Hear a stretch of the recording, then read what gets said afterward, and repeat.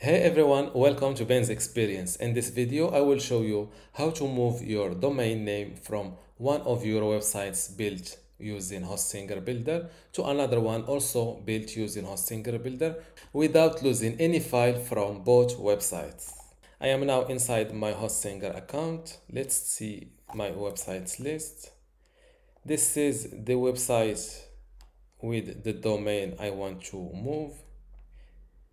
The domain name is benstestinghosting.com. Both websites are built using Hostinger Builder, as you can see from these little icons. And this is the website I want my domain name to be linked to. To move your domain, first click on these little three dots next to your website connected with your domain name and hit duplicate website. Click on select plan.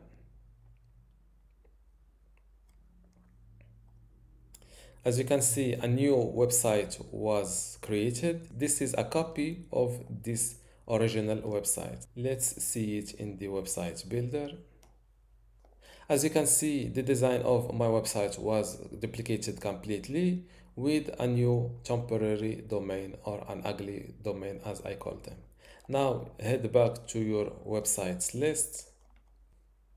Now what I will do is to first delete this website in order to release this domain name. To delete your domain name, click on these little three dots and hit delete. Click I understand and hit delete again.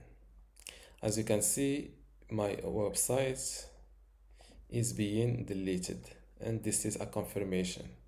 Now this is my duplicated website, and this is the website I want to connect my domain name to. Let's check it another time. As you can see, now click on edit website to go to website builder, and with your mouse hover over this long link and click on connect domain. Fill in your domain name and click on it from the list and hit next. As you can see, my domain name is connected successfully. Now go back to your Hostinger Builder. Don't forget to update your website. Now let's see our website live. As you can see, now this domain name is connected to my second website, and this is how to move a domain name to another website in Hostinger Website Builder.